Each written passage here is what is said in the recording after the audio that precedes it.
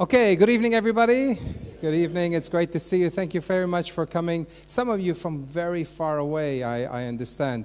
I just want to run a quick survey, see how far we've come from. Who's traveled less than 50 miles? Less than 50? Oh, okay, that's great. That's a majority. 50 miles?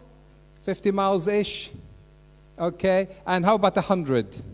100, yes. Okay. Well, big hand to these guys. Okay, well done. Thank you very much. Thank you very much.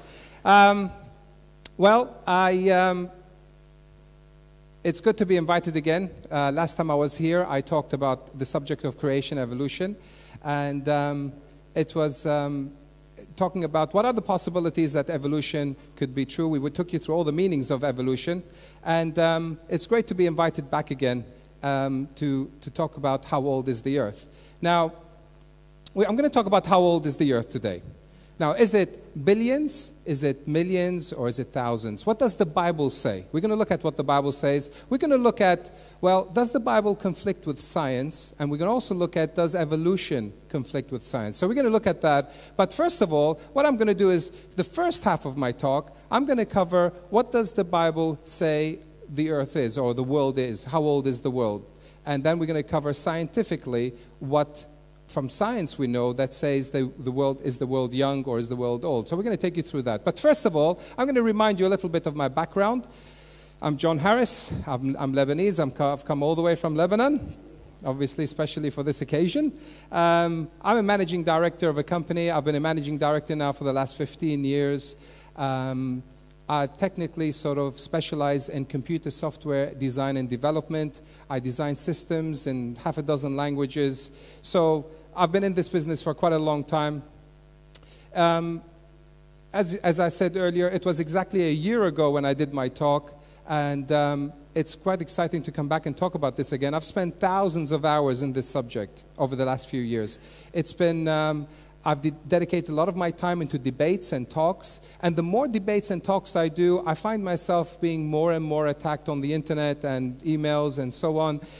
Well, you see, apparently what these guys don't know are attacking me, that I've been brought up in sort of severe war conditions. When I was young, between 7 and 17, I had to dodge bombs, guns, snipers, daily, sometimes hourly, day and night. It was a sort of a rough upbringing. And so when somebody attacks you and he says sort of unpolite words, it's sort of a ride in the park, really. My education was mostly in Lebanon. I came here to finish my computer studies, and I was particularly good at certain subjects. I was good at physics, chemistry, with geology, biology, and particularly astronomy. I was very rubbish at everything else. I finished my computer studies here in England. I was so good at astronomy that my teacher felt obliged to take me aside and give me personal sort of education, lecturing about evolution, the theory of evolution. It was very nice of him. I'm very grateful to him. Well, this is what the Big Bang theory looks like in Arabic. This is my handwriting. So if you can't read that, don't worry. I've got a terrible handwriting. And generally, in Lebanon, you're not taught the evolution theory aggressively. Generally, if you go to somebody and you tell them that your ancestors came from an ape-like creature, generally they take that as an insult and they shoot you. So they don't actually do that a lot. Here I've noticed in this country, if you go to somebody and you tell them that our ancestors came from an ape-like creature, you graduate and get a degree. Quite a difference there. Okay, let's go back to what the subject at hand is. How old is the earth? Now I'm going to run a quick survey here because I want to compare you with the surveys that they've done out there. First of all, I'm going to ask you a simple question. If you believe that God created the world, raise your hand, just so that I see. Okay, fantastic, hands down. Now, tougher question. If you believe that God created everything within the last 6,000, and some say to 10,000, I'm okay with that, between 6 and 10,000 years ago, then raise your hand now. Okay, that's fantastic.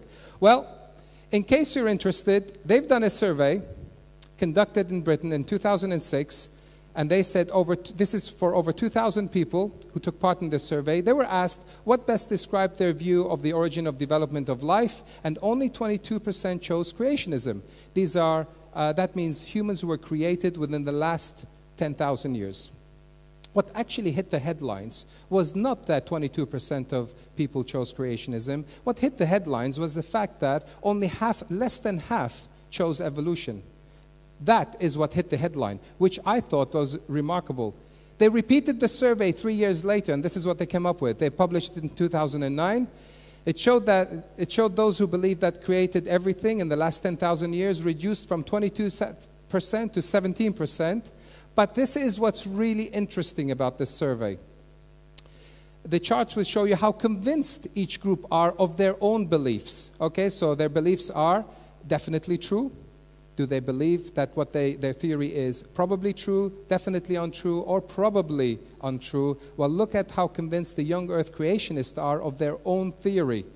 Here are the results. 38% say that it is probably untrue, and only 11% say it's definitely true. So those people who believe in creationism are actually not very convinced themselves that, of their own theory, which is a pretty sad state to be in. Okay.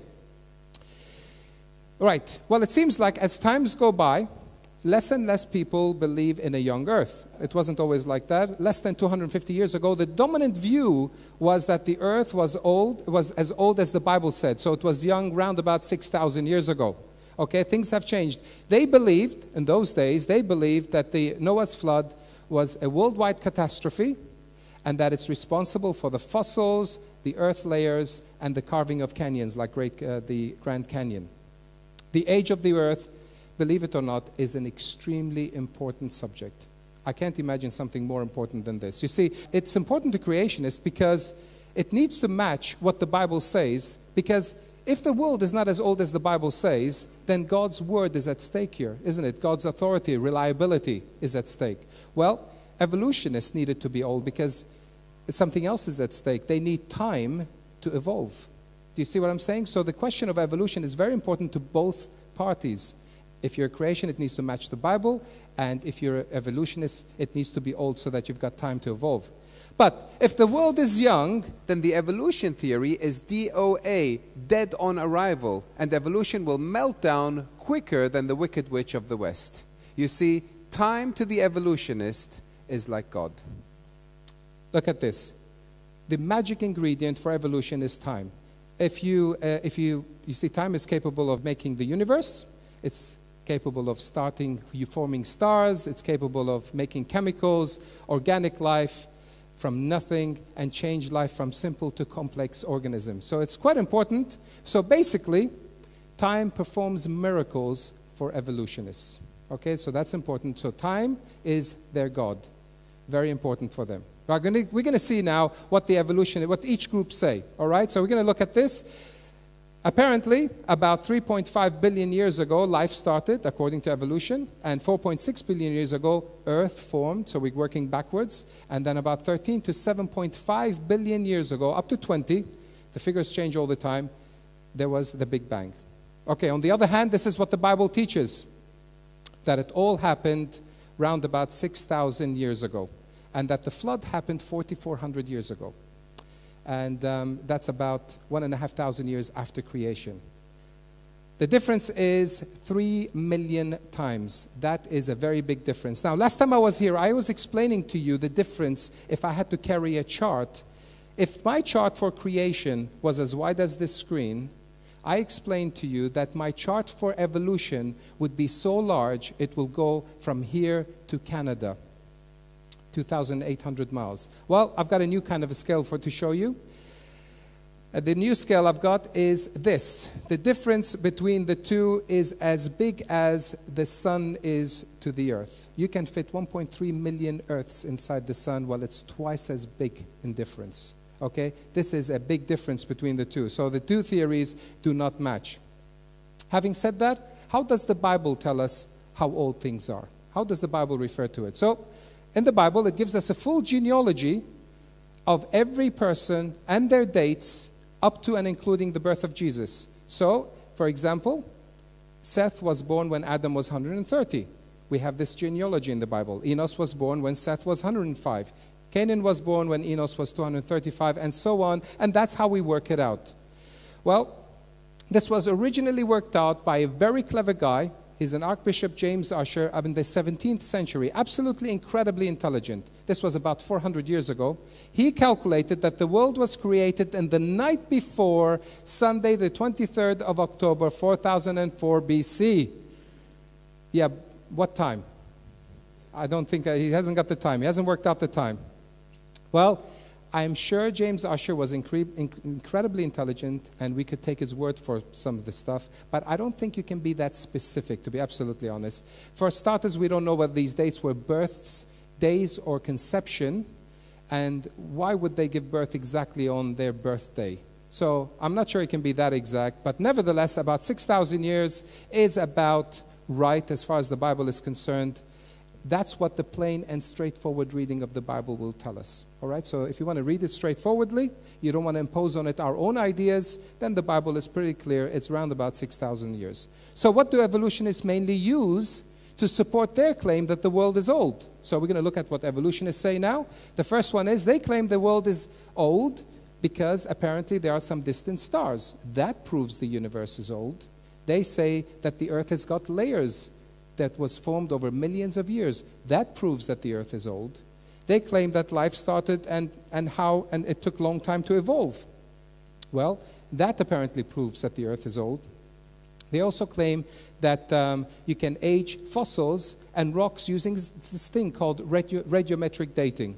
Apparently that proves that the world is billions of years old. Just so you know, we're going to cover radiometric dating in the second half very briefly, but just so you know, it's nothing to do with radios and nothing to do with dating. Okay, it's far more exciting than that. All right. Bible-believing Christians are completely and unnecessarily divided over this issue, believe it or not. Now, majority of you here didn't have a problem with that, but believe you me, some Christians have got problems with this, where they want to fit in Christianity's the biblical account of creation, the young age, with the worldly account of the world, which is an old age. They are divided over this issue. Some believe that it's young over 6 literal days, and others who say the world is obviously billions of years old, they impose the evolutionary idea into the Bible. They force it. They force it straight into the Bible. They claim that the Bible did not mean what it said when it obviously, so they obviously decided to change God's word to fit with the idea. So here we go. So the idea of old earth started late 1700s, early 1800s. I'm going to take you through this history very, very quickly. Started off with a guy, James Hutton. There are many other people involved in this, but I'm going to just bring out some main characters for you. First of all, James Hutton, who was a Scotsman. So he was British. He wrote a book called Theory of Earth. And he started this new word, this new idea called uniformitarianism, which is basically, it's a big word. It basically means this, that the way we see things happen today is the way they've always happened. In other words, today, the present is the key to the past. So he basically didn't allow for this idea of catastrophe. He didn't like the idea of the global flood. He called it uniformitarianism, which means everything continued as we see them today. Of course, this guy was known not to like the Bible. He didn't like the Bible. His book, he said, and the earth is much older than people think. He actually said it's about 80,000 years old. That's what he said. And he put a lot of doubt in people's hearts. Up till then, they were believing that it was 6,000 years. Then came along my favorite. This guy, his name is Charles Lyell, who also was Scottish.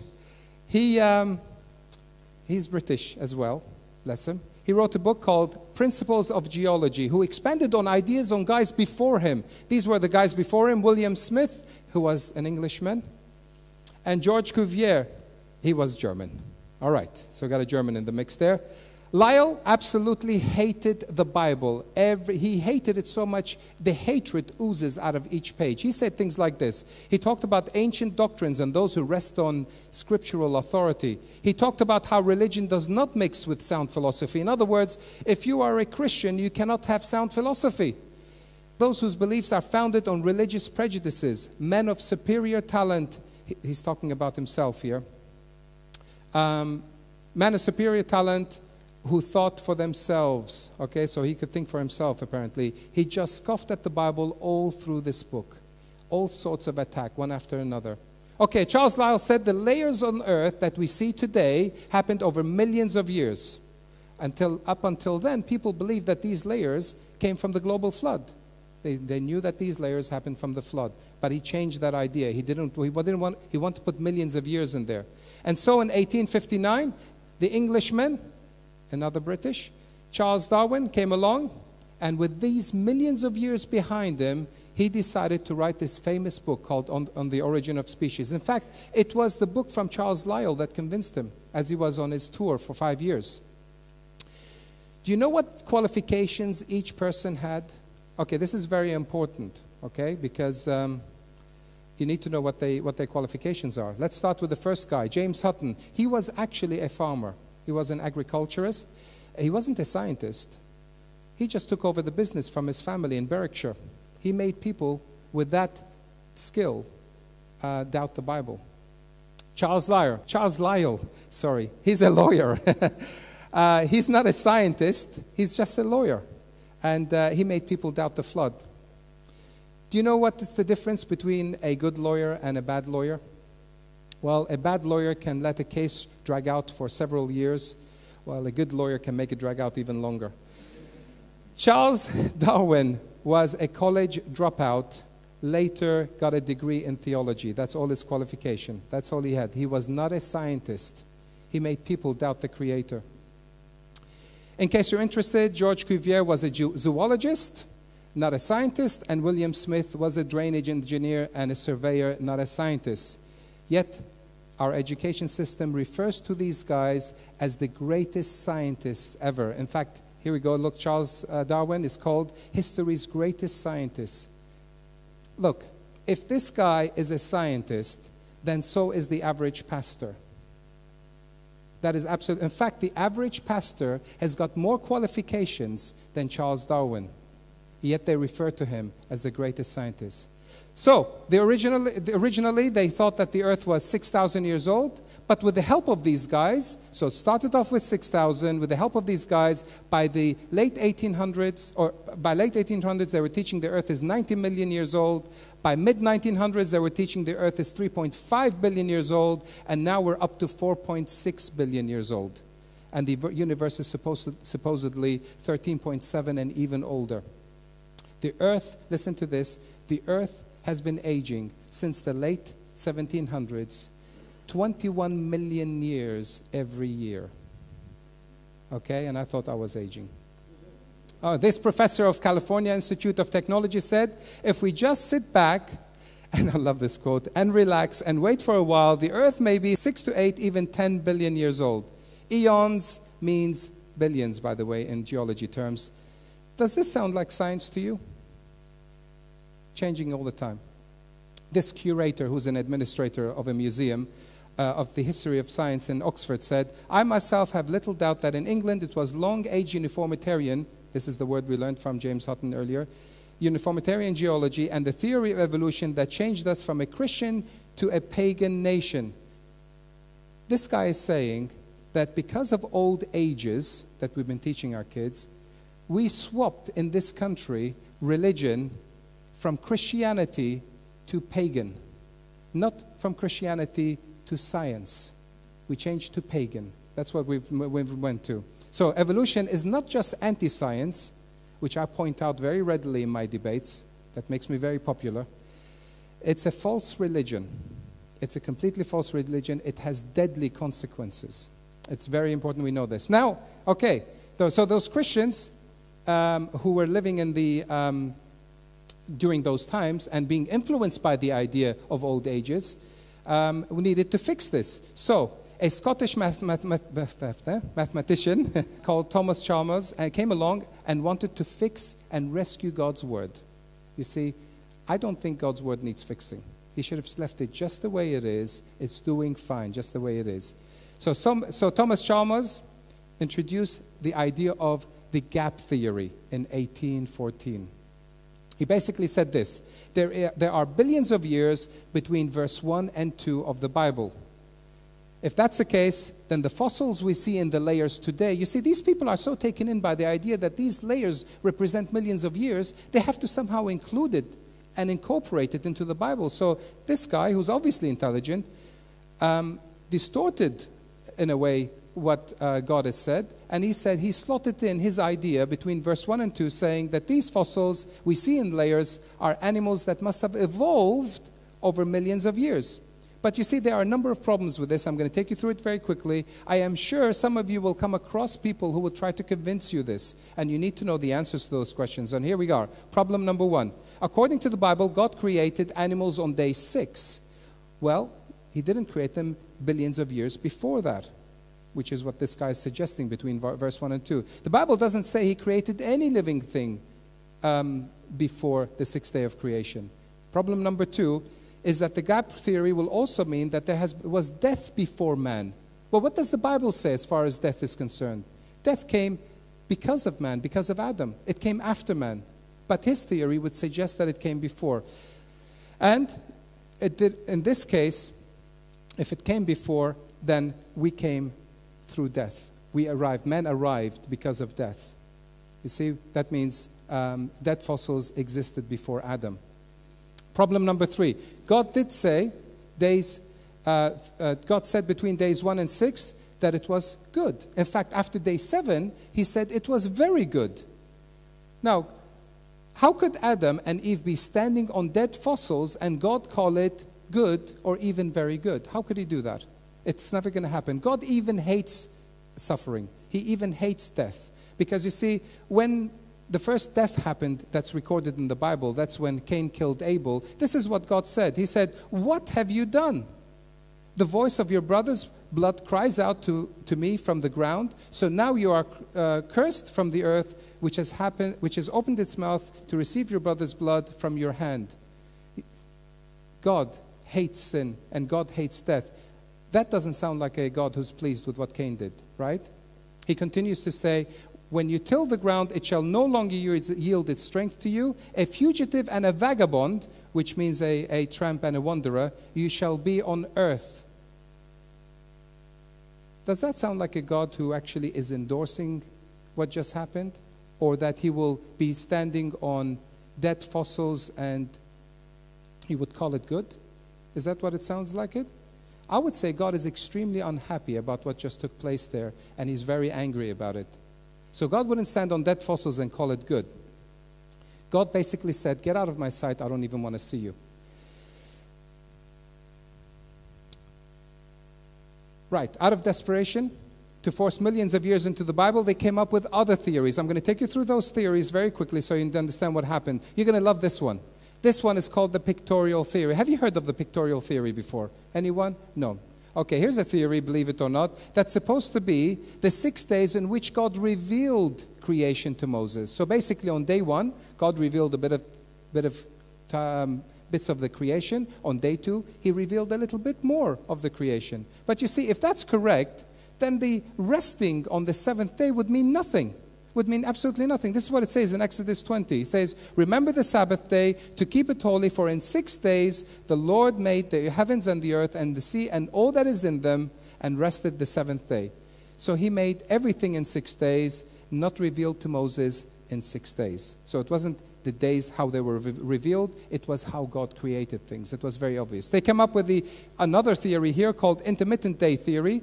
This says that every day was a 24-hour period, but between those days was a long, long period of time. Okay, long periods of time. Again, there's a problem with the Sabbath issue. Why would they rest on the 7th day if there were long days between them, between those days? It won't make sense. And again, there would be death and suffering before Adam, and again, that would make no sense at all. I'm going to tell you a couple more. They came up with another one called progressive creationism, which is similar to the day age theory. They both believe that the day in Genesis is not a literal 24-hour period, but it represents millions of years. That's what it means. Those who believe in progressive theory, they don't actually believe in evolution. What they believe is that God intervened every now and then and created a little bit. Okay? So and every now and then, he created something, so that's progressive creation. So he intervened every now and then. For either one of those theory to be true, the meaning of the day, the word day, must change in the Bible. That's what we've got here. So I'm going to briefly explain to you what's wrong with this in a minute, the word day in a minute. And finally, the theistic evolutionist. I don't know whether a Christian should ever even consider this one here, or any of the others for that matter. This is my favorite though. These are Christians who reject the entire creation account of Genesis. Okay, that's outright, comes straight out. Some believe that the only role that God played in creation is that he released this big explosion, big bang, and the rest of it just happened on its own. And every now and then, God intervened a little bit, and he sort of superseded with the natural processes. Okay, now to support the old age theory, you need to go against the plain and straightforward reading of the Bible. So, to distort this meaning, you would have to distort the meaning of the word day. Now, I'm going to explain to you something. If you were to take the Bible with you and walk into a desert and read it on your own and come out after you've read the whole Bible, you would never come out thinking that the Bible is imposing millions of years into the world. You would never come out thinking that the world is millions or billions of years old. You would never do that. In order for it to happen, you have to have a presupposed idea that it is and force that idea into the Bible. So it's not the straightforward and natural reading of the Bible that will encourage someone to have that kind of idea. And that is the reason why, personally, I believe in the literal 6-day, 24-hour period creation over a period of 6,000 years. Now, here are the facts. I'm going to take you through the facts very quickly. The word yom is used 2,300 times in the Old Testament. But it's only questioned in Genesis chapter 1. That's just amazing. Anywhere else, we agree that the word yom, which is the word for day, means a 24-hour period. We only question it in chapter 1. Very incredible. No one would argue that the Israelites who march around the walls of Jericho for 7 days said, oh no, they didn't march around for 7 days. They march around for an undefined period of time. Nobody would say that. But they obviously say it when it comes to Genesis chapter 1. Apparently, a day means a day everywhere in Genesis except for chapter 1. There's something wrong there. Incorrectly, some people argue that a day does not mean 1 day because of this verse over here, 2 Peter 3:8. They say, but beloved, do not forget this one thing, that with the Lord 1 day is as 1,000 years, and 1,000 years as 1 day. It goes on to say, but the day of the Lord will come as a thief in the night. Now, here's the thing. This sentence is not changing the meaning of the word day for us. It's just telling us that to God, that it doesn't mean anything. To God, he's outside time. He's not affected by the word day. It means nothing for God.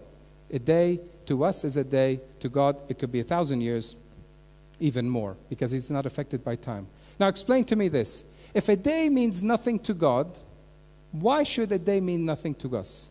That's what we're trying to do here, aren't we? In Genesis 1, we're trying to distort day, the word day. Why, if it means nothing to God, suddenly it means nothing to us? Let's just say, God one day says, I don't know, Peter, come here. I want you to do something in 2 days' time. Does that mean Peter has got 2 million years to do it? Now, the principle is quite attractive. You know, God tells you to do something, and you don't, and you think, oh, I've got undefined period of time here to do it in. Yeah? Okay, but it sounds very attractive, but that would be distorting what the meaning of day means, doesn't it? All God is saying is that what you can do in 2 days or 1 day, I can do 1,000 years worth of stuff. That's all that God is saying with this verse over here.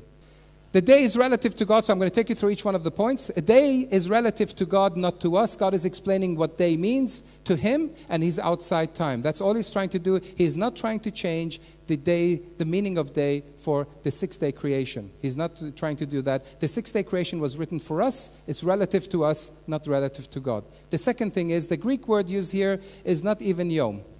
So the people who argue this have got a problem. It's not even yom. It's hamera, and it's not used in Genesis. It's used in this verse. The verse here has nothing to do with the creation days. It's about the second coming of Jesus. And he's just saying, be patient. Because a day to God is like a day to you is like 1,000 to God, and vice versa, saying he's not affected by time. So stop doing that. So it doesn't mean billions. So even if a day was to mean thousands, the world is actually only thousands of years old, not billions, which is what people are trying to tell us. So even if you try to use this argument to support your claim, it'd still not work. Okay, here's another one. I love this one. In Psalms chapter 90, verse 4, "For 1,000 years in your sight are like yesterday in its past, and like a watch in the night." Now, here's the problem. The Hebrew word here, a lot of translations, a lot of translated Bibles are using the word day here, but it's actually, it's ethmol, which means yesterday. So the confusion here is that some Bibles translate that to the word day, but it actually means yesterday, because the word is used as ethmol. So some translations are incorrect on this. Nevertheless, it means it's not a day, it's yesterday. And 1,000 years to God is like what? Is like yesterday. It doesn't support the idea of billions. To humans, how long is yesterday? It's still a day. And again, God is pointing out that he is not affected by time, he's outside time. I reckon that God knew that one day some wise guy was going to come along and try to change the meaning of the 24-hour period to millions of years. So this is what he did. He said, God named every one of those days very carefully as evening and morning. So God wanted to avoid that confusion about a day meaning more than 24-hour period. He actually slotted in there the words evening and morning. But he knew that wasn't going to be enough. He knew somebody's come along and ignore that bit and say, no, it didn't mean that. There are millions of years between those days. Okay, so he numbered them. He said 1, 2, 3, 4, 5, 6. Well, you know what? God knew that wasn't going to be good enough. Numbering them wasn't good enough because they were going to slot something in between. So what did he do? He spelt it out. He said, "And for in 6 days the Lord made the heavens and the earth and the sea and all that is in them." How remarkable. Why do we still have problems with this? And you know what's interesting is that the people who are having problems with the 6-day creation are Christians who are supposed to believe in the Bible and believe what God's word says. It's the Christians who are having problems with this, by the way. It's not the atheists I have to convince this to. It's the Christians who are having some difficulties with this. I'm glad to see that most of us here don't have this problem, but it is a problem out there, believe it or not. In case you're still not convinced, okay, I'm taking you through a couple of things. The word day with a number is used 410 times in Genesis. It's used 400. And whenever it's used like that, it always means a regular and an ordinary day. Well, the word evening and morning without the word day is used 38 times. That's how many times it's used in Genesis. And it always means a 24-hour ordinary day. The word evening and morning with the word day is used 23 times in Genesis, and it always means an ordinary day. And the word night with day is used 52 times, and it always means an ordinary day. Now, have a look at this. God put them all in one chapter. So we can't get confused about the 24-hour day period in creation. There is absolutely no way we can misunderstand this. Which part of a 24-hour period are we not getting? For those who obviously have a difficulty with this.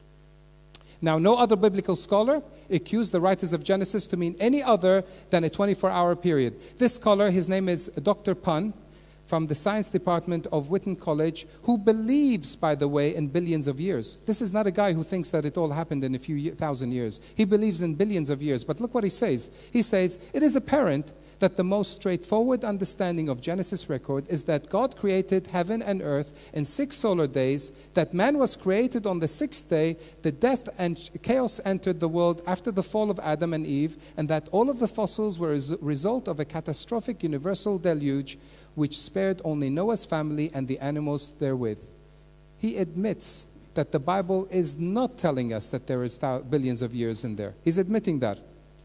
It does not talk of billions of years, but he chooses to believe in billions of years. That's his choice. He forces that idea into the Bible. The Bible doesn't teach it. Here's another one from a guy called Charles Hodge, who's actually in the systematic theology at Princeton Seminary, believe it or not.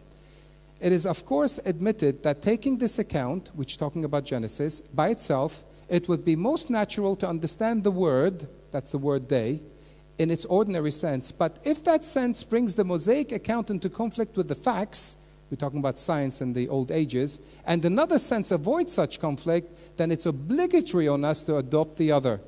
So what is he saying? He's saying, if science proves that God's word is wrong, then we are obliged to change God's word. That's what he's saying. How many of us know that science always changes, but God's word is forever true and remains true? But he's saying that man's word goes above God's word. You see, God did not use evolution. He didn't use evolution. Even this well-known atheist, this is an atheist, by the way, who wrote an atheist philosopher who wrote in Nature magazine, he wrote those words. He said, the evolutionary process is rife with happenstance, which means chance, contingency, which means accident, incredible waste, death, pain, and horror.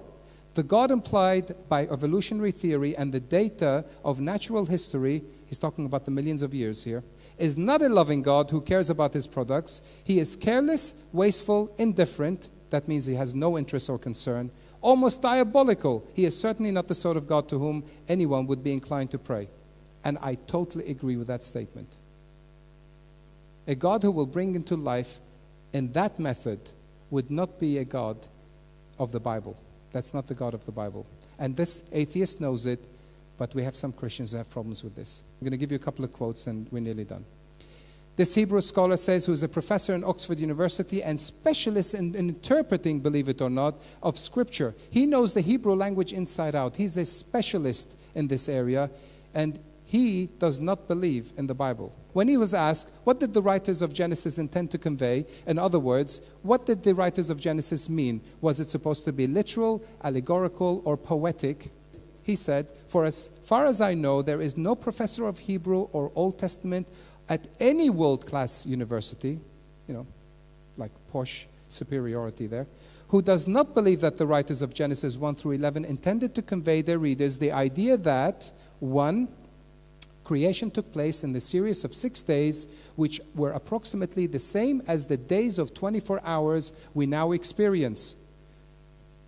He knows how to interpret the Bible. Number 2, the figures contained in Genesis genealogy is provided by simple addition, a chronology from the beginning of the world up to later stages in biblical story. 3, Noah's flood was intended to be a worldwide and extinguished human and animal life except for those in the ark. This guy is a non-Christian. He knows how to interpret the Bible. How incredible is that? He seems to understand that the Bible is not saying that Genesis is a myth, it's allegorical. He's saying is what it says on the tin. We can trust the Bible, that's what it's saying. There's no confusion about that. So why do we, some Christians, have difficulties with this at some times? Why do we have a problem with that? There's nothing compatible between the Bible and evolution or billions of years. There's nothing compatible with that. If you want to know more about this subject, and these books are available at the back, you need to look at this one, these 2 books, Unformed and Unfilled, the 6 days of Genesis. It covers this subject in much greater detail. Now listen to this.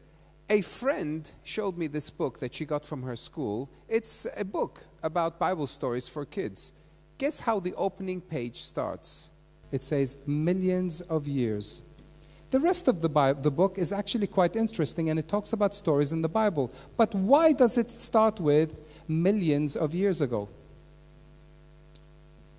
Why did they add this in the beginning? They're implying that the Bible speaks of millions of years. Clearly, it doesn't. Is this educating our kids? This isn't a school, by the way. Is this educating our kids, or is it indoctrinating them to think one way? How is that child going to grow up thinking about the Bible? The rest of the Bible is very easy. The rest of that book is very easy to follow, and it just talks about the Bible. Why couldn't it just start it from there? I was once discussing this book, a book of Genesis, with a friend. I was having a peaceful and friendly discussion, as that shows. This person is an educated lecturer who knows the Bible extremely well. And he was suggesting that the Genesis was a myth. And of course, to me, that was like a red rag to a bull. And I sort of reacted in a very patient and loving way. I am very passionate, okay? That's why I do those debates with people.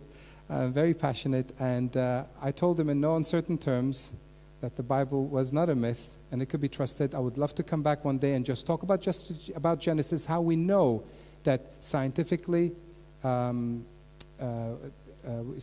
logically, theologically, how we know it's not a myth. I'd love to come down and do this one day. But before he left, he implied that I was a Christian fundamentalist. And I thought, I don't know what that is. So it doesn't sound good. I'm not happy with that. I better go and find out, okay? So I went and found out what a Christian fundamentalist is, and this is what I found. It turns out that a Christian fundamentalist is someone who believes in the inerrancy of the Bible. That means the Bible has no errors. That's why it's important you use the right translation, because some translations are not to be used if you want to defend God's word. The fundamentalists believe that the inerrancy of the Bible, well, I checked that box. Well, number two, the Bible, those who are fundamentalists believe that in the virgin birth of Christ. Yeah, that's me too. Well, apparently those who believe that in the bodily resurrection of Christ, I tick that box as well. So I'm sweating now. I'm more and more. Believes in the physical return of Christ. Well, yes, I believe in the physical return of Christ, so I check that box. And those who believe in the substitutionary atonement of Christ on the cross, that means Jesus took the punishment in our place. And yes, I tick that box. And finally, the literal nature of the biblical account, especially regarding Christ's miracles and the creation account in Genesis. And I tick all boxes. It sounds like he was right. I'm in trouble. I'm a Christian fundamentalist. And you know, I don't actually know how you could be a Christian in any other way. If we cannot tick those boxes, then we have problems, right? If you want to be a Christian, these are the things we need to believe in. Well, it's actually like saying, if you're an evolutionist, oh, you can be an evolutionist and not believe a word that Charles Darwin said, or not believe a word that the book he wrote talks about evolution. You can't do that. You have to believe the book. And that's what it is exactly when it comes to believing the Bible. In Colossians 1:6, it says that for by him, that's Jesus, all things were created that are in heaven and that are on earth, visible and invisible, whether thrones or dominions or principalities or powers. All things were created through him and by him. Now, here's the thing. If Jesus did everything, if he created everything, then he should know when is the beginning, shouldn't he? Jesus should know when the beginning is. Well, what does Jesus say? Jesus said, he answered them and said to them, have you not read that he who made them at the beginning made them male and female? Wow. He was talking to the Pharisees at the time, believe it or not. These are people who knew the Bible so well they could recite all of Deuteronomy by heart. He was insulting them. He was saying, didn't you read? Don't you know? Don't you know those things? I think Jesus is going to be saying that to some of us. Don't you know these things? It was written in there. You see, Jesus apparently is endorsing the beginning is when Adam was created. That's the beginning. So apparently, Jesus is endorsing Genesis chapter 1, because that's what it says in Genesis chapter 1. Well, if he's wrong, and the world is billions of years old, I'm going to say Jesus' reputation and credibility is at stake here. Right? That is why it's important for creationists to get it correctly, because it's God's word at stake here. Well, if Jesus said that this is how it happened, and if Jesus said it's not a myth, then I believe it. I believe in a 6-day creation 6,000 years ago, approximately 6,000 years ago. Apparently atheists know this, what the Bible is saying, but some of us are having problems with that. Okay, so what about science? How does that fit in? Does the Bible and science conflict with each other? Now, that's what we're going to talk about in part 2. We're going to talk about what does science say about this evidence. It's going to be obviously fascinating to discover, well, can we tell for sure? But here's the thing. How can we use science principles to work out the age of anything? You see, we have got things like telescopes to look at things that are far away, and we have microscopes to look at little things, but we don't have agioscopes or pastoscopes. Right? I really don't know what he's looking at. I have no idea what that thing is. It's just a random picture. So how can you tell? How can you tell how old things are anyway? Okay, so this is why I'm going to leave you with a challenge during our break. This is the challenge. We're looking at a car here, And the challenge is that you guess how old this thing is. Okay, I want you to guess how old this thing is. And if you guess it correctly, there is a prize for you. And this is the book.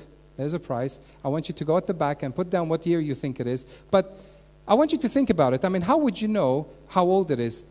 Do you know it's old because it looks like an old model? Or how do you know it's not a replica, for example? And is it young because it's shiny and rust-free? How do you know that the guy who had it didn't look after it before? That's why it's shiny and clean.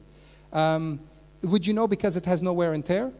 But how do you know that anybody drove it? Maybe it was sitting in a showroom forever. How would you know that? How would you know how old it is?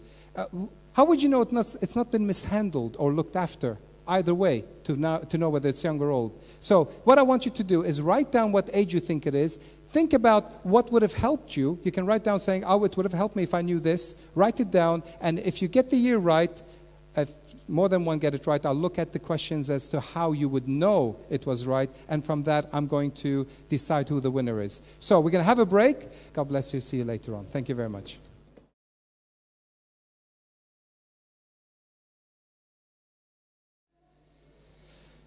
Fantastic. Thank you very much for coming back. It's always interesting to see how many people come back after first half. How many of you decided not to stay? Okay, none of you. Good. I thought you're probably here against your will. But good. Thank you very much for coming back. We have actually a very clear winner. I want to announce this one to start with. This car apparently is 3 million BC. Not just 3 million. Oh no, it's got to be 3 million BC. It's because it has similarities to a fish, and we all know fishes are millions of years old. So, very good, very good. I think I should give this person a book anyway. It's my son. Thank you, Peter. You didn't? Oh, it's my other son writing it on your behalf. Even better, even better. We do have actually a winner, and I'm telling you, it was very, very close. And I had to make a decision. It was with great difficulty. So, going back to the subject of how old is the earth, you've seen how difficult it is. If you've never seen a car before, you can imagine how impossible it would be for you to guess the age of a car anyway. Even when you know what cars would look like, that's still a problem. Right, the first half, we talked about how the Bible does not speak of billions of years old. It clearly, the plain and straightforward reading of the Bible, other than what we impose into it, our views, our understanding, our approach would affect how we read the Bible. But if you had none of that and you read the Bible, it does not speak of billions of years. It definitely speaks of thousands, 6,000 or so. Okay. Before I tell you the age of this car, I'm going to take you through how we would know. Okay, and then we're going to apply that principle on how we would know how old the earth is. Okay, so we're going to take you through it now. First of all, if you didn't know much about cars, you would probably just guess. You would say, well, you know, it looks old, so it must be old. That will be an opinion. Or you'd say, look, it looks shiny and clean. It's got to be new, hasn't it? Okay, so that's how you do it. Well, or you might be actually much more knowledgeable. You might say it has to be less than 125 years old because the first car that was ever made that's petrol-powered is actually invented in 1885. So now you put a date limit on it. You say, well, it can't be older than 1885. So obviously, 3 million years is out. Okay, the next thing is, if you know the make and model of the car, whoa, that is very good. That's very close. You would think, well, if that make and model, especially if you know when they made them in 1954, well, that will give you a real good clue. Well, if you guess 1954, you were wrong. All you know is that the car cannot be older than 1954. That's all you know. Next thing. Here's another clue. The last 10 cars were made in 1966. Now, if you knew that, and you're the sort of person who wants to sell you the idea that this car is old, would use that clue and say, there you go, 100% definite proof, this car is definitely no older than 1966. Well, if you're that person, then you are wrong. You have to do something else. You need to look inside the car to find out. Now, that I know you don't have that privilege. I was going to bring it down here. But finance didn't allow. So we're going to look inside the car. You have to take my word for it. This is actually a real car, by the way. It's not a picture. It actually does really exist. The first factory-fitted air conditioning made by this manufacturer in their cars started in 1969. So now, but there is a factory air conditioning installed in this car. Therefore, well, it cannot be older than 1969. It's called the limiting factor, the things that limits its age. Here's another clue. It has a factory-fitted iPod-ready sound system. This was invented in 2001. Well, what does that tell you? It tells you that the car cannot be older than 2001. You see, if you had the luxury of looking inside, you would have known this. I know it's a little bit unfair. That's why I asked, how would you know and what would help you? This way I would know how to judge your judgment. Okay, well, you just know it can't be older than 2001 now. But here's another clue. The engine runs on lithium iron phosphate batteries, completely by batteries. Well, these kind of batteries were invented in 2002. Oh, wow. That has limited. It's another limiting factor. This car cannot be older than 2002, but it gets better. The first lithium iron phosphate car ever invented, so they got the battery, but they didn't do the first car until 2010. Well, that totally affects the limiting factor, doesn't it? Completely. Well, how old is this car then? Well, this car is not decades old. It is only a few months old. It was officially released in April 2011 at a Denver Auto Show. Not decades old, but just a few months old. Now, I have a problem because this was released at 2011, and I've got two guesses here that are very close. This one says 2011. Okay, so technically this would be the winner.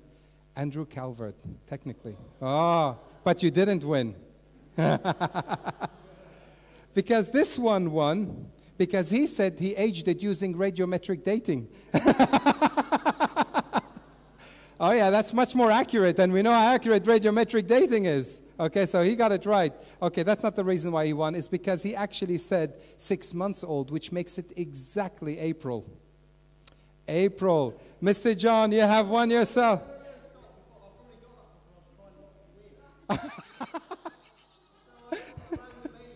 He was trying not to win.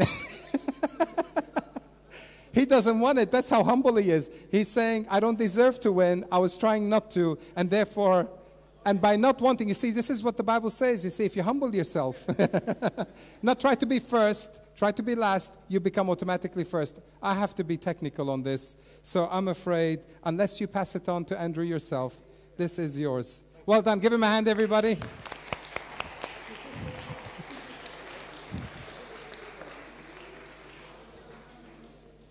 Okay, well done. You've seen how difficult it is to work out the state? Well, this is how we have to do. How would you work out the age of anything? Well, using this principle, you can work out the age of anything. Your agenda will dictate what dates you use. That's very important. Okay, in this case, we're trying to work out the age of the earth. So how old is it? Is it young? And how can we tell? And what are the limiting factors? So here we go. I'm going to give you a quick story before we start. About 30 years ago, a guy called Dan Jones, he was walking along the river, and he found a rock with a fishing reel embedded inside of it, okay? He found a fishing reel. They radiometric dated the rock. They took the date of the rock, and they came up with 3 million years old. But there is a problem here, because the first fishing reel was patented in 1874. That's less than 140 years. So how old is this rock? Is it, as the radiometric dating says, 300 million years old, or is it less than 140 years old? Well, obviously, the radiometric dating did not work. But this is what I want you to see. This is what's interesting. The chairman of the department from the University of Tennessee in Chattanooga said, he saw this. When he saw it, this is what he said. I am the chairman of the department, and I say this does not exist. It's a figment of our imagination. You see, what's fascinating about this comment is the fact that he never questioned the theory, did he? He never questioned the radiometric dating theory. He actually questioned whether the object existed in the first place. He cannot see that object anymore because it's questioning his theory. And it's not an isolated incident. Look at this. In March 2005, A lady called Mary Schweitzer discovered a T-Rex bone, that's her job, T-Rex dinosaur bone, with blood cells and soft tissue that was still flexible inside the bone. They all panicked, and because they knew that it couldn't be 65 million years old, as they say that dinosaurs last lived, because they cannot last that long with blood cells inside bones. They all practiced their Victor Meldrup impressions, and they all said, I don't believe it. I don't know how to do it, but there it is. They made it difficult for her to publish her finding because evolutionists reject anything that goes against their theory. They censor it, and they try not to reveal it very readily. Okay, this Mary Schweitzer had a hard time convincing her reviewer to publish her findings. She said, I had one reviewer tell me that he didn't care what the data said. He knew that what I was finding wasn't possible. She wrote back and said, what can I do? What data would convince you? And he said, none. Okay? You see, evolution has nothing to do with science. It's a deceitful religious theory. It's about the origin of mankind, and it disguises itself as science. And this is important. We need to know this. Right. Last time I was here, I spoke about the 6 meanings of evolution. I'm going to take you through it very quickly, and then I'm going to use each one of those meanings to show you how the world is actually young, how the earth is young. Here it comes. I'm going to tell you one at a time. You will see the stages I go through, and you know when the end is coming this way. Cosmic evolution is basically the Big Bang hypothesis. It's supposedly where time, space, and matter originated from nothing, okay? They tell you that, well, this is the thing. What they don't tell you is that this breaks every known law of physics. They don't tell you that. The next thing they use is chemical evolution. They tell you that this is the idea where we got all the chemicals, all 92 elements from hydrogen and helium using, through fusion in the star. What they don't tell you is that it's impossible to go past the iron element using that principle. I spoke about this in great detail last time. You can have a free DVD if you weren't here, and you can have a copy anyway regardless. It's free. It's available anytime. Stellar evolution is the next one. This is the idea where stars formed from dust clouds on their own. This is the thing they don't tell you, that it breaks known law of the known gas laws that we have. And they've never observed a single star form in this way. That also matters. Again, my talk is in greater detail in the previous visit. Organic evolution. This is the idea that life started from primordial soup. I love this one. It's usually one of my greatest points I use in my debates. What they don't tell you is that it goes against the law of biogenesis. We actually have a law that says this is not possible. We actually have this law. Life cannot come from non-life, full stop. It doesn't happen. We've known this for at least the last 300 years. Okay, macroevolution. This is the idea that one kind of animal can produce another kind. What they don't tell you that genetically this is impossible. Darwin didn't know this. We know it now. Why are we teaching it? Genetically, it's impossible for any kind of animal to produce a different kind of animal because it will defy the genetic understanding that we know now. Even mutation cannot account for it without fitness cost. It's great fun doing those debates based on this knowledge. Microevolution, the idea that there is a variation within a kind. This is the only science we can observe, test, and demonstrate. That means a dog can produce a variety of dogs, but it will always produce a dog. A cat can produce a variety of cats, but it will always produce a cat. We can clearly see that. Well, today we're going to talk about how old is the earth. We're going to use each one of those principles to show you that the world, in fact, the universe is young. Here it comes. Let's start with cosmic evolution. This theory breaks the fundamental laws of science. Let me show you what they are. There are just a few of them, by the way. I won't go into each one of those. You'll be very pleased to know. But to overcome this problem, this scientist says the current laws of physics did not apply during the Big Bang. This one said, an infinitely dense universe is where the laws of physics and even space, time, and time break down. Let me ask you a question before we continue. What would you call an event that breaks every known law of physics, every known law of science? I would call it a miracle. Why are these people calling Christianity a religion? Tell me, is this science so far, or is it faith? If it breaks the law, then it's faith. And that's how you know when a theory is bad, by the way. If it breaks the known laws of science, then it's a bad theory. How come evolution is getting away with this? Let me give you an example of how the Big Bang breaks the laws of physics. I'm going to go through those very quickly. This is one called the conservation of angular momentum. It goes like this. If you have an object that's spinning, say anti-clockwise, and bits break off it, then the bits that break off would spin in the same direction. That's easy. It's not a complicated theory. Okay, let's see what the Big Bang says. Somewhere between 18 to 20 billion years ago, by the way, that number changes all the time. It's very convenient. You know, they've got that flexibility. All of the matter in the universe was compressed into a tiny space no larger than the dot on a page. Some say smaller. This dot spun faster and faster until it exploded, thus creating the universe and everything in it. So here is the problem. The angular momentum would have caused the sun to spin fast, but instead it spins slowly, while the planets actually spin quickly. Not only that, but the sun has 99% of the mass of the whole solar system, but only 2% of the angular momentum. It is contradicting the theory. The sun should have about 700 times more angular momentum than all the planets put together, and this is just one of the few problems that the Big Bang cannot explain. Why does the sun have most of the mass, but nearly none of the momentum? That's a big question. Well, this known solar system evolutionist admits the ultimate origin of the solar system's angular momentum remains obscure. Oh, really? And it gets much better. If the solar system was a result of the Big Bang, then why do Venus, Uranus, and Pluto, which is now called a dwarf planet, by the way, all rotate backwards? In fact, Uranus is tilted 98 degrees and spins on its side slightly backwards. It could not have been because of a giant impact. Some people say, well, it was a giant impact that changed it all. But here's the problem. If that's the case, then that would not change the orbital planes of its larger moons, which are also tipped over. okay, out of 200 known moons in the solar system, 30 have backwards orbits, defying the theory. Jupiter, Saturn, Neptune, have moons orbiting in both directions. That's really messing things up. Apparently, some galaxies disobey the Big Bang rules. They spin backwards. Look at this one. I love this one. Goofy planet or galaxy spins in wrong direction. Why does this silly, uneducated galaxy spin backwards? This guy says he goes on to say, it's pretty clear that there are both clockwise and anti-clockwise spiral arms. Something funny is going on. I think it's hilarious. You know, what is funny is the fact that he would never question the theory. He would question the funny galaxy.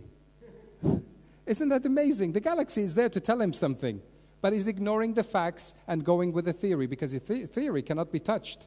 Saturn rings are expanding away from the planet. There is also non-stop erosion. This guy says, yet non-stop erosion poses a difficult problem for the very existence of Saturn's opaque rings. The expected bombardment rate would pulverize, which means crush, the entire system in only how many years? 10,000 years. Well, Jeffrey, maybe it didn't pulverize because it's less than 10,000 years old. Do you see what I'm saying?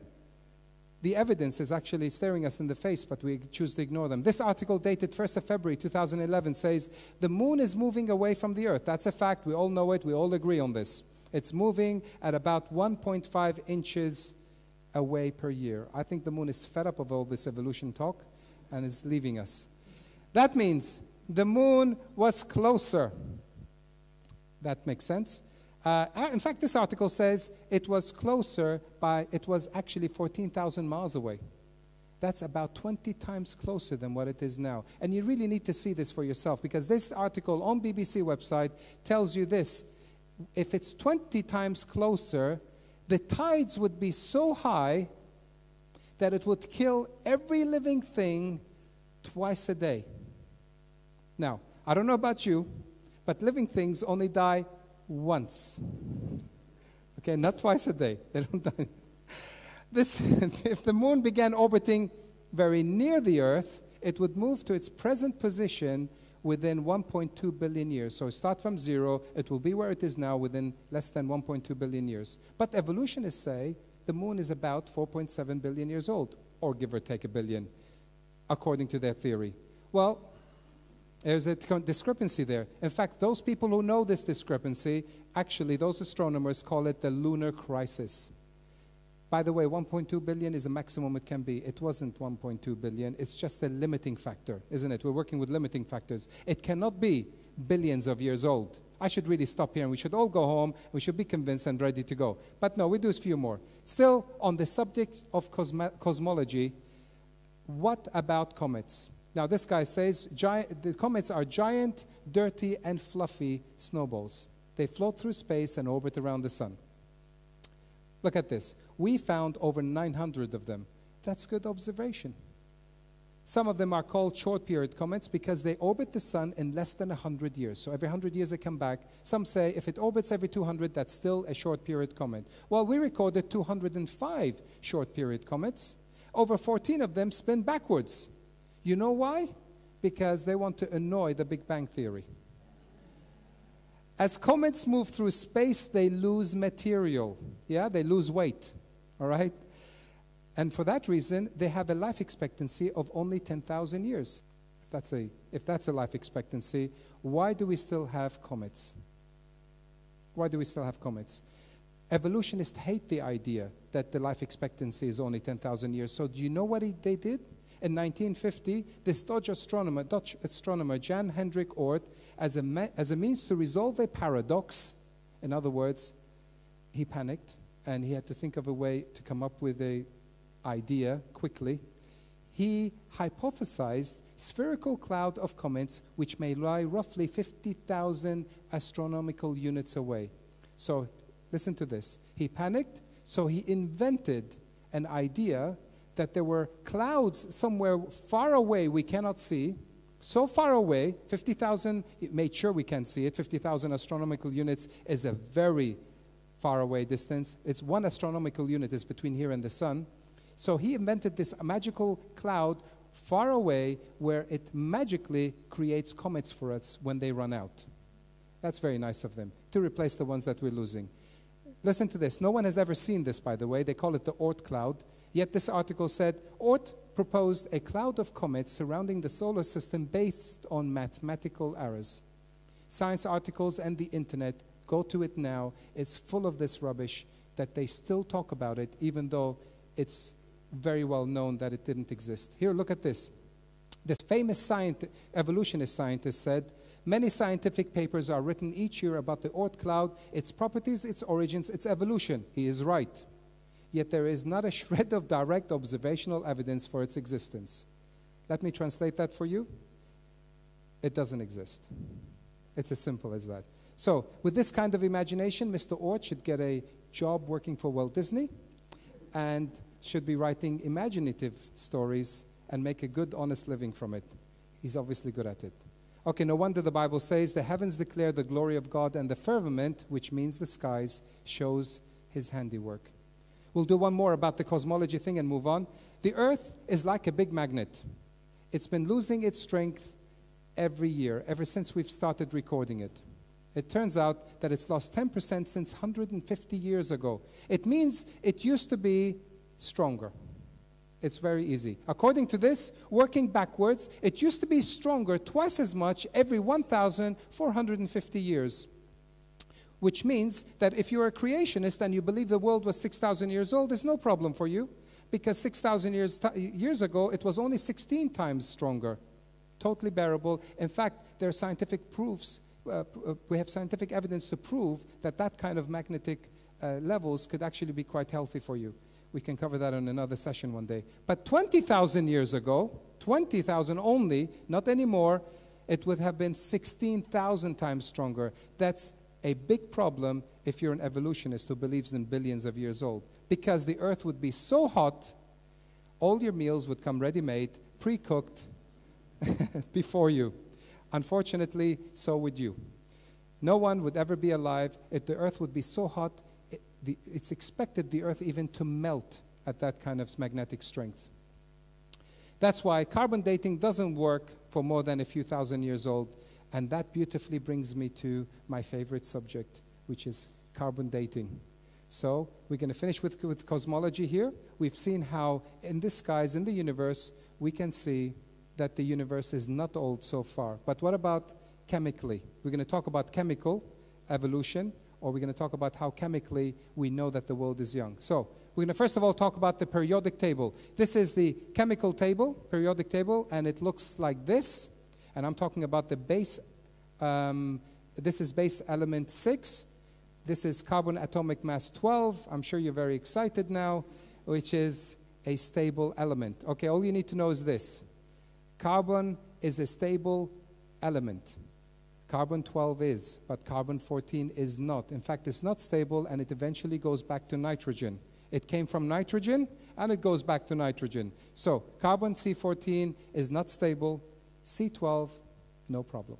Okay, here we go. People who say carbon dating proves the Earth is old don't know how carbon dating works, or don't know what dates evolutionists are talking about. They're talking about 4.6 billion years ago, or don't know what dates creationists are claiming. We're saying 6,000 years ago, or don't know all of the above.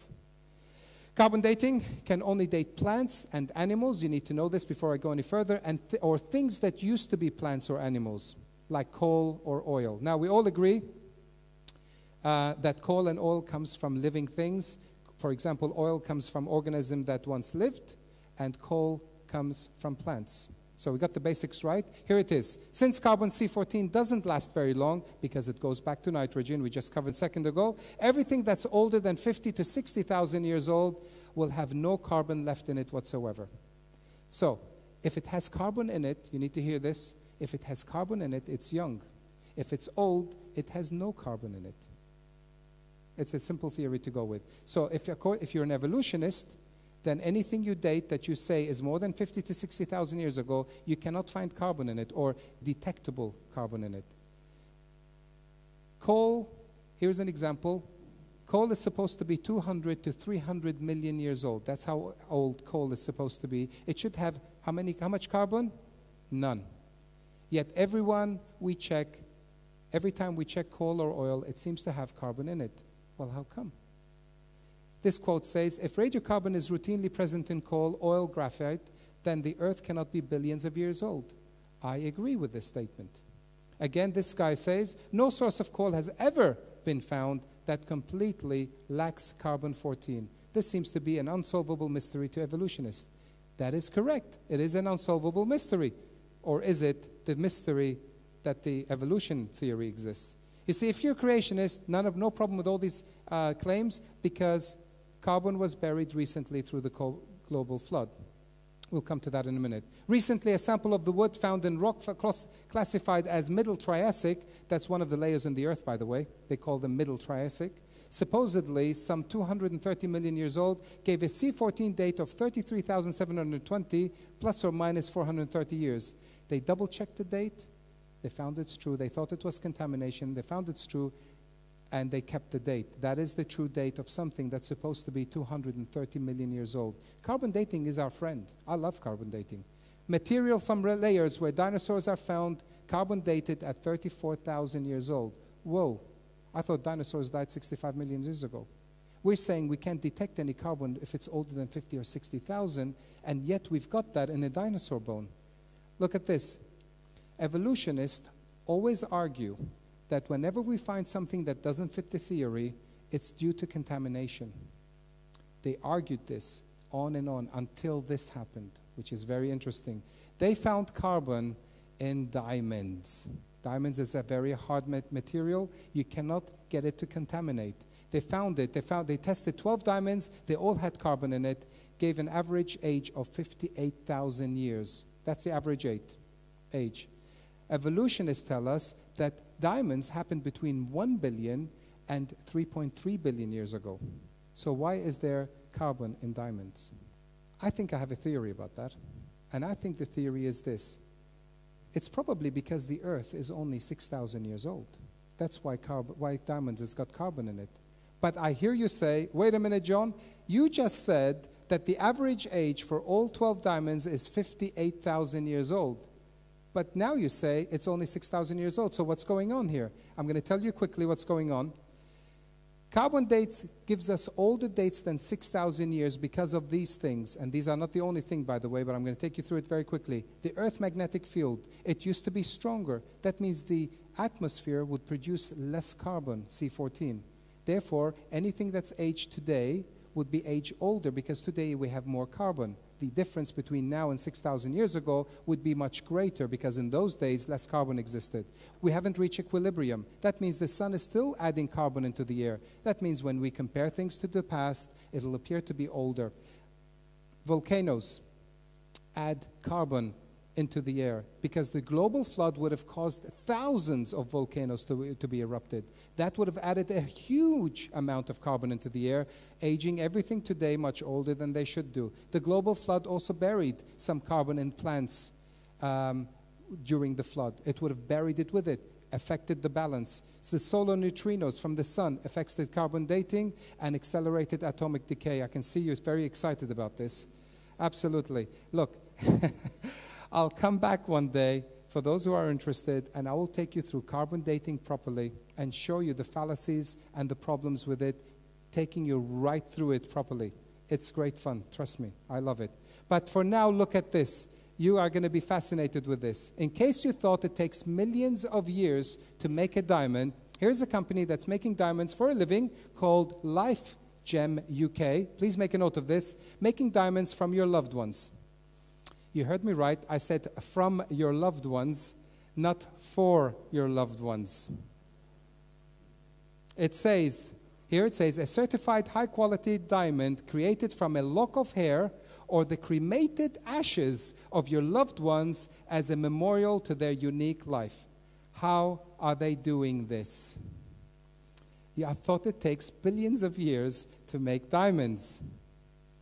Okay, in this frequently asked sections it says, what is the process used to make a life gem? The answer? Life Gem's unique technology replicates the process of what takes millions of years naturally to occur within the earth and speeds it up to create a certified high-quality diamond in just a matter of months. That's interesting. Actually, if you read through the website, they'll tell you how they can take those diamonds to a professional who will check them and not be able to tell the difference. Okay? So, now, I know that no one has lived millions of years to prove to me that diamonds happened over millions of years or billions of years. But according to this, you can make diamonds in a few months. Now, please tell me, which is science and which is belief? Okay? That's important to know. Why do they tell us that it takes billions of years to do something we can do in a few months? Well, I think this is what happened. 6,000 years ago, God created everything. And 4,400 years ago, there was this global flood that buried everything very, very quickly. Diamonds were formed within a few months. See, that works. Let's have another look at this. This is a diamond of someone, believe it or not. What you're looking at is someone's pet or someone's loved one. This is it. They're showing you the real thing on their website. It's remarkable, right? I'm going to do one more thing about chemical evolution, and then we're going to move on to the next one. They talk, let's talk about helium. I think we all know what helium is. Helium is the stuff that you put in balloons, you know, at party time, and they float into the air. We're familiar with that. And if you ever try to breathe one of those things in, you can speak with a very high-pitched voice, right? You tried this? Have we all tried this? Do we know this? Okay, I'm not going to do it now. You know what I'm talking about, right? Okay, so it turns out that there is the helium shows that the Earth is actually quite young. Helium escapes from the Earth's crust every second from the Earth's crust. We have, at the moment, 3.71 billion tons of helium in the atmosphere. It would have taken less than 2 million years for this amount of helium to actually build up in the atmosphere. If the Earth were 4.6 billion years old, there would be so much helium in the atmosphere that we would all sound like Joe Pasquale. I'm not saying that he hasn't got a lovely voice. I actually quite like his voice, but we would all sound like that, okay? They originally thought that the helium that was escaping into the atmosphere, you know, they hadn't worked it out. Some of the helium was escaping from our atmosphere into space. They worked out all the figures in their favor. It still showed that it was young. This scientist says there appears to be a problem with the helium budget of the atmosphere. Do you know why he said that? because there appears to be a problem with the helium budget of the atmosphere. There appears there is not enough helium in the atmosphere to account for 4.6 billion years. It cannot be 4.6 billion years old. Another expert said, this helium problem will not go away and it's unresolved. I agree. It's not gone away, it's unresolved. We have a problem. The world cannot be billions of years old. But you know what? It will never change their minds. Do you think that affects the evolutionists? Oh no. As far as they're concerned, the evolution and the old dates remain. It doesn't affect it. That's because it's religious. It's not science. We've just looked at chemical evolution, or the chemical processes, and how it proves young Earth. We're going to now look at the stars. Okay, what evidence do we have in stars to tell us that the world is young? Let's have a look at this. First of all, we've never seen a star form, ever. Completely never. That we predict that it happens through dust clouds. Well, what they don't tell you is that it breaks all the gas laws that we know. It goes against the laws of physics. Not only that, but we're losing some. So we're not gaining stars, we're losing some. Because every now and then they explode. What do we call an exploding star? A nova. Or a supernova. It's a nice big one. We call it a supernova. Let's look at the facts here. In our Milky Way galaxy, which is the galaxy we live in, we call it the Milky Way, scientists observed that we only get one supernova every 26 years. In another study, they put thousands of them together, included the small ones, and they discovered the time between explosions is about 100 years. Okay? And here's another thing. When they explode, the bits that fly off, we can continue to see them with our strong telescopes for millions of years. Okay? Based on this information, they've made some predictions, and listen to this prediction. We are told that the supernova remnants, these are the bits that remains after they explode, go through 3 stages. They go through stage 1, 2, and 3, depending on how old they are. Here comes the first prediction. If the universe is billions of years old, they're going to predict now how many they're going to see of each stage. If the universe is billions of years old, we're going to have those figures. For stage 1, we have 2. Stage 2, 2,260, and stage 3, 5,000. If the universe is 7,000 years old, they've made another prediction, and that's the prediction. Well, guess what the real figures were when they checked them out? Who do you think was right? Well, that's interesting, right? Because now I have 2 questions. First of all, why don't we have any stage 3? And why do they have a name for something that doesn't exist? What's going on here? How come we only have about 7,000 years worth of supernovas, remnants out there? Is it possible? Maybe the universe is not billions of years old? Is that a possibility? Well, it looks like these scientists have noticed the problem. One of them is asking, where are they all? Well, maybe the Bible is right, and maybe the theory is not right. Maybe we should find another theory. Maybe they should read the Bible and do what it says. We just looked at the stars. We're moving on nicely. That the world shows through stars that it's young. We're going to now look at organic life. What evidence do we have in organic life that tells us that the world is young? Let's look at this. I love this one. The mitochondrial DNA is the powerhouse for a cell. That's right. It takes the food you take, this little spot inside your cell, and converts it into energy. This is really clever. This power generator, it's actually a power generator, it's an incredible power generator. But guess what? It's inherited from the mother. You cannot get this power from the father. You can get this power only from the mother. What a surprise. The father doesn't have the power. It turned out that the mitochondrial DNA mutation rates show that we have a common ancestor about 300 generations ago at 20 years per generation. So they discovered that this DNA will have a common ancestor, and guess what they called this common ancestor? They called it mitochondrial Eve. Now, okay, look, there's nothing clever about the name. They gave it mitochondrial Eve. What is really interesting is that they're using those figures and numbers, they worked out the generation when this mitochondrial Eve lived. And guess what the year was that they came out? How many years ago? It came out exactly 6,500 years ago. When I say exactly, I'm sure there's a room for a little margin there. 6,500 years. And do you know why they don't announce this very loudly?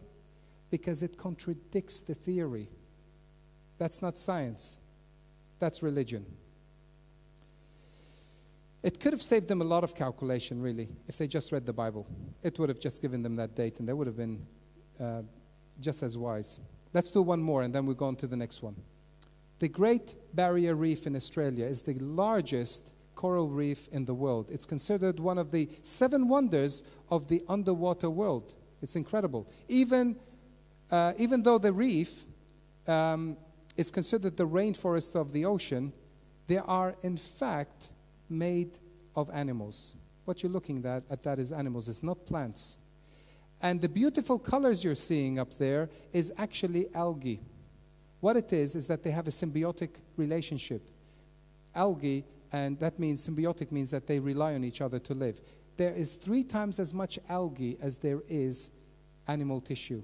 They used to think that it took millions of years to grow these things until they found this, a shoe with a wad of coral attached to it. They found this in the waters of the Philippines in 1992, and now because of this finding and other calculations they made and recalculated, they came up with a new age for coral reef.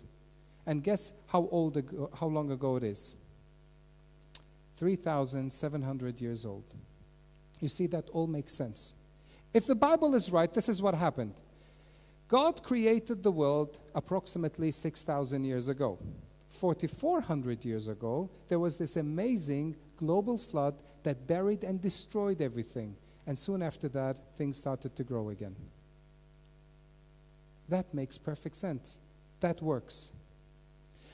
We just looked at organic evolution, and now we want to see evidence on macroevolution. What evidence do we have in macroevolution? You see, macroevolution is the idea that life evolved from simple to complex organism. Bottom simple, top complicated. These fossils you see in the layers, that represents the evolution of life. They say that this is representative of millions of years. Here's the problem. If we can show that these layers were not millions of years old, well, that removes all the theory, puts the theory upside down, doesn't it? So here, let's have a look at this. Sometimes, when they drill into the ground, they get oil. They hit the ground and they hit oil. The oil is under a great deal of pressure.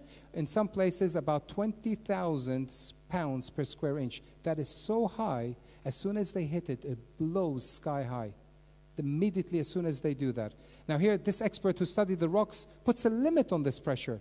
It says, even though the weight of the rock is supplying the pressure in the well is greater than the weight of overburden, is what they say. They say that the rock should have cracked and leaked off, guess how long ago? Within less than 10,000 years. Well, that's interesting. But wait, I hear you say this. I thought it takes millions of years to make oil in the first place. Well, let's have a look at that. It turns out you can make oil within 20 minutes. They've done it in 1971 in the laboratory. They've got a plant that changes sewage sludge to oil in 30 minutes. Don't let them tell you that it takes millions of years to make oil. It can be done in just a few minutes. There's a factory in Texas that takes turkey guts, pressurizes the heats them, and turns them into oil. They say in this article would duplicate what Mother Nature does, but what Mother Nature took millions of years to do, we do in about 30 minutes. I have a question. How do they know it took millions of years to do it if they can do it in 20 minutes? You see, I think it makes much more sense to believe what the Bible says. God created the world in 6,000 years. Approximately 4,400 years ago, there was a great flood. It buried all animals and all plants instantly, and oil happened shortly after that event. That works for me. Now, I want you to think about this. If that's really what happened, then every time you fill your car with fuel, which comes from oil, should remind us of God's judgment on earth and how God hates sin. Because the global flood was as a result of God's punishment on earth. And that's why we have oil today. And as we filled up our cars to come here today, it should have reminded us of God's judgment and hate of sin. If these layers represent millions of years, then why do we find modern artifacts in them, like this bell? It was found inside a lump of coal in 1944 in West Virginia. It was supposed to be about 300 million years old. They found this, that it was made from an unusual mix of metal, which is different from any known modern alloy production we have today. It's obviously not millions of years old, right? Well, it was probably buried quickly during the global flood 4,400 years ago. This vessel made of zinc and silver we found in solid rock in America and was supposed to be 600 million years old. It's obviously not billions of years old. It was probably buried during the global flood, round about when? 4,400 years ago. A 10-inch long gold chain was found in a lump of coal in Illinois. It's obviously not billions of years old. You can see that. Well, it probably got buried very recently, about 4,400 years ago, during the global flood. They call these findings, believe it or not, out-of-place artifacts, and they are found absolutely everywhere. In fact, they are so common, they have a name for it. They call it UPArts, out-of-place artifacts. If you want more about this information, you can get it from these books over here. They're at the back. You can have a look at them if you like. And these books are full of these information. If I stood here and I took you through every one of them, it would have taken a long time. I finished with the microevolution. We're going to now move on to evidence, which is in microevolution. I'm going to take you through that very quickly. Microevolution is what we observe. This is what we really do find. This is testable, observable science. This is where we see dogs producing dogs, cats producing cats, things that is absolute fact that we see happen before us. But you see, Darwin did not believe this. He came up with this tree of life idea in 1859, which he claimed that they were all related. You need to see what he's saying. He's saying that not only animals are related to animals, he's saying that animals are related to plants. Does that mean my ancestor was a cabbage? That's what it's saying, isn't it? But you know, they found this notebook, which was believed in 1837. You notice something very interesting. I want you to look at this very carefully. There's something very interesting on that drawing that people don't see. And here's it is. It was not a scientific theory. It was actually something he thought. He hoped. And he wrote it on his notebook. I think today is the greatest scientist of all. He thought. It turned out he was wrong. Bless him. The Guardian said in 2009, Charles Darwin was wrong about the tree of life. He was wrong about it. In Telegraph, it said Charles Darwin's tree of life is wrong and misleading. But they still teach it in books. They still teach it in museums. They still teach it they show it on TVs. If you go to a park these days, what do you see? They see this all over the place. Why are they teaching our kids this? Now, here's the thing. If this is true, then the appearance of fossils happened around about 570 million years ago, and we evolved to where we are today. Okay, so things started way below down there in the chart, and we become what we are today. If that's true, then how come bats that are supposed to be over 52 million years ago old are still the same today? I thought these things change. How come this lobster hasn't changed for 110 million years? According to National Geographic, we could call them living fossils, since they have had a consistent morphologic pattern throughout many millions of years.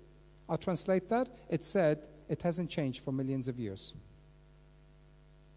How come horseshoe crab is supposed to be 500 million years old?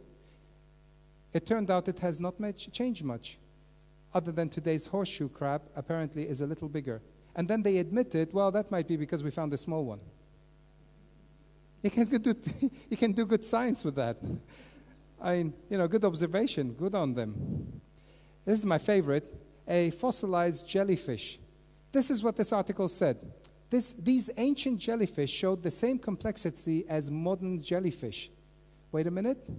So it didn't start from simple to complex. It was complex to start with? Is that what it's saying? I've got one more question. Did you know that these things are about 97% water? How long would it last before it dissolves if it was sitting around? Hours, maybe days? Well, they tell us these things were buried over millions of years. Well, how come we got a jellyfish fossil? It just doesn't make sense. Wait, I think it's probably because God created the world 6,000 years ago, and 4,400 years ago there was this great big flood that covered everything very quickly, and it fossilized. So the layers don't represent an old age. It can't be billions of years old. There are so many other examples I can show you. Look, I had all of those prepared for you. You would have loved me to take you through each one of those one by one. So I decided just to show you very quickly, and I'm not kidding you. You can find much more information. There are many good books about this, and these are the websites. In case you're interested, you can go through it and see it for yourself. It's absolutely full of them. Now, here's the question. Do you think that changes the mind of an evolutionist who's got a one-mind track? Do you think it makes any difference whatsoever? No. Do you know why? Because evolution is not science, it's blind faith. It is completely blind faith. Now, if the world was billions of years old, how come the first developed writing appeared only about 5,000 years ago? How come the oldest language that can reasonably be reconstructed is already modern, sophisticated, and complete? In fact, it turns out that the so-called primitive languages are actually more complicated.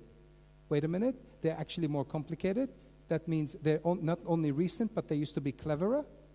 Well, that's quite remarkable. If the Earth is 4.6 billion years old, then how is the year 2000 on the Chinese calendar about 4,700 years? They think they started the calendar with Noah's flood. In fact, they call Noah Fuhai.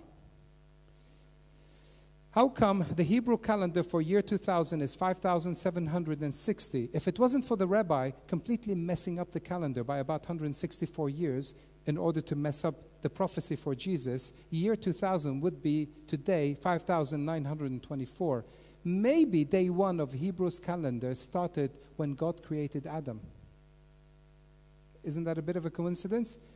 You know what? I think it's probably because 6,000 years ago, God created everything. 4,400 years ago, there was a great big flood.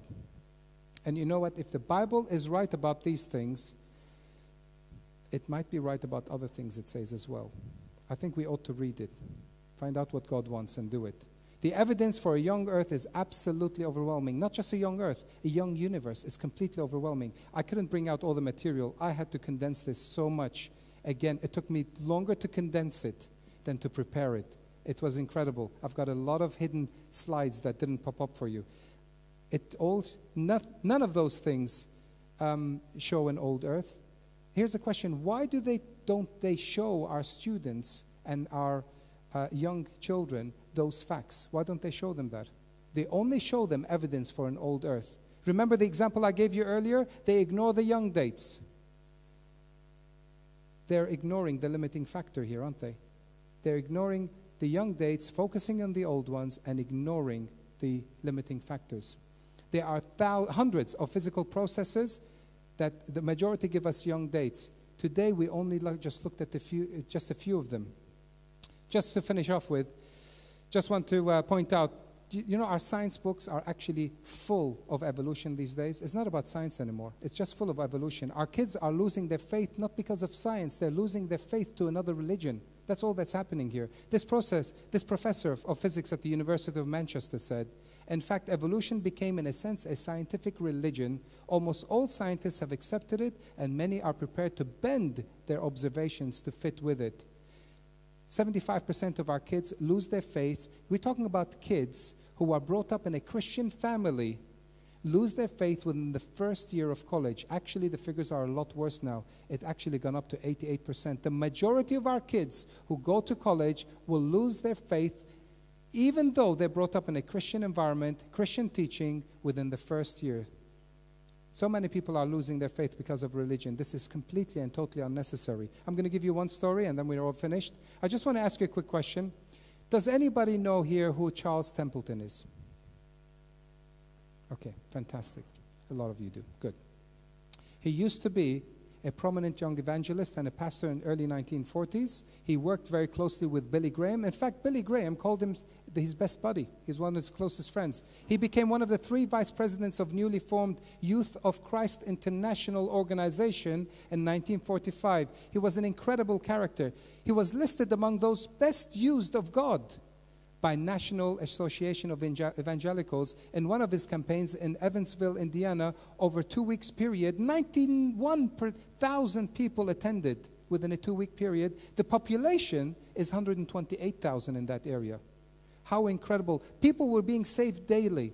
This guy was an incredible tool. God was using him in a fantastic way. In 1948, something lovely happened.